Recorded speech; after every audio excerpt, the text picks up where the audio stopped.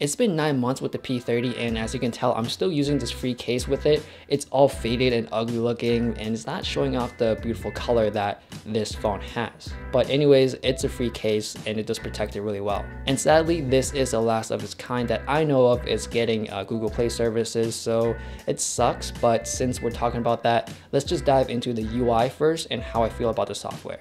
And I would say the EMUI is not my favorite one out of all the phones I've used. It's probably the least favorite one. After using a lot of other phones out there, it's really natural for me to swipe down to get to my notification center or swipe up or sideways to get to my apps. So every time when I'm going back to EMUI, it feels like I'm taking another step to get to the things I need to do. I would say one of the best things Huawei got right is using the back gesture button, because from the Mate 20 series, that's when I noticed that going back on the sides from anywhere, either or, was probably the best thing that I've used in pretty much any Android phone. And that was my first time experiencing that back gesture is on a Huawei phone. So I loved this so much that I wished it would offer it on all the Android phones.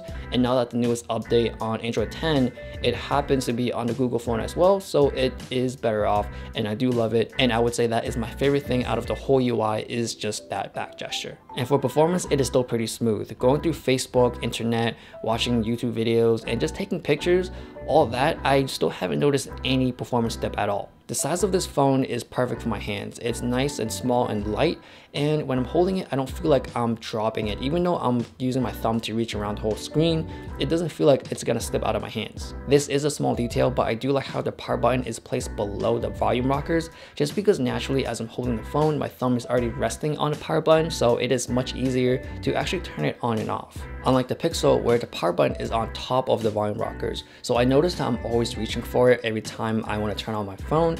So it's the small things that help me improve my life. And for the camera, after a lot of comparisons, I can confidently say it just produces a lot of greens in your images. Even on day one I got this phone, I already noticed it right away. Danny Wingett and I were in Paris and we decided to walk around at night, take pictures and do videos. So that's when we noticed that a lot of green was showing up in our pictures. And the next night during dinner, Danny told the Huawei people that there is a lot of green in our images that we took during that night. So they do know, and hopefully they can improve on it or fix it in their next models. And there are times where the pictures do look too over processed, so they could probably dial that down a little bit as well. I do like how the camera gives you 1x, 3x, and 5x, because other cameras out there who give you 2x, I feel like the crop in or the zoom in is too small of a difference where I can just easily take 2 steps in and I get the same thing. So 3x and 5x is good enough where I feel like it's a good jump to actually get a good picture. And on the P30 Pro, I think it goes from 1x, 5x, and 10x. And when I use it, I noticed that I always happen to zoom out because going 10x was way too much. For video, it does decent during daytime, but when it gets dark, that's when the whole video quality becomes crappy. So I would say that is the biggest weak point of the camera is the nighttime video. And for battery life, it does keep up really good. It still lasts me throughout the whole day, and I would say Huawei does have the best battery management in pretty much any Android phone. So overall, this is a good performing phone for the people who are more casual to the ones who need more power. The breathing crystal color is my favorite one. I just love how the gradient white goes to a purplish blue. So that is my time with the P30. Let me know down below if anything that stands out to you with this phone. If you guys are interested, I do have links down below. Please follow me on Instagram, give a like and subscribe. Thanks for watching, and I'll see you guys later.